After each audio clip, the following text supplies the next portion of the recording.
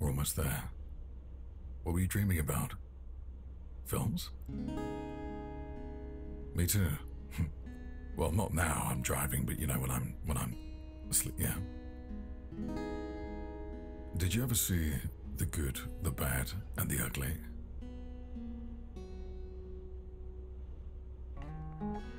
That era of spaghetti westerns solidified our favorite character archetype, the anti-hero.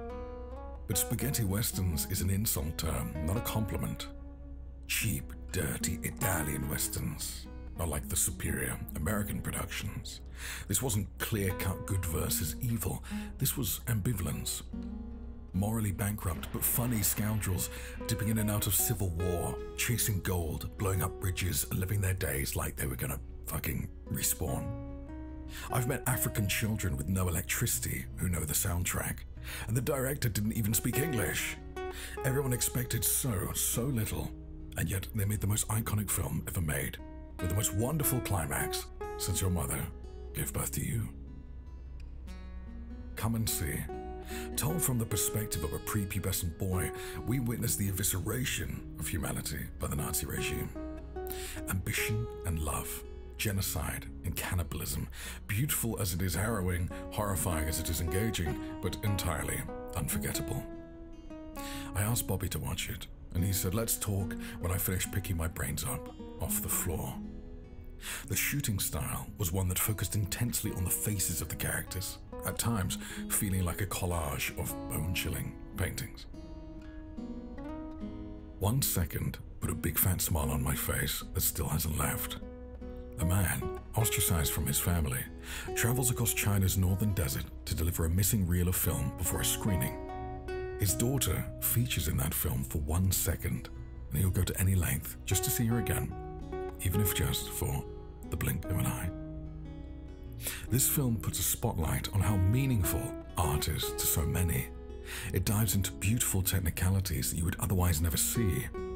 You get a sense for how celluloid feels, how it smells, the heat of the projection room, the precision of cutting a reel and gluing it back together.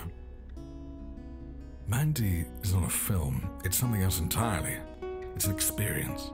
While everyone's playing baseball, Mandy is playing highlight. And what the fuck is highlight?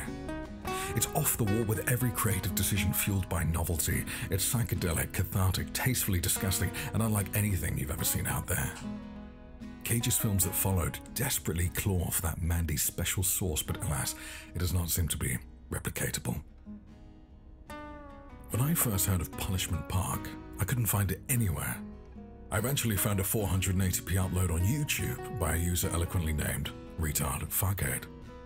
Punishment Park is a fictional, fly-on-the-wall documentary depicting a dystopian, fascist United States of America. Anyone who speaks out against the government is given the opportunity to go to jail or spend 3 days in Punishment Park, a stretch of the Californian desert where prisoners must get across as soon as possible lest they be gunned down by pursuing police officers in training.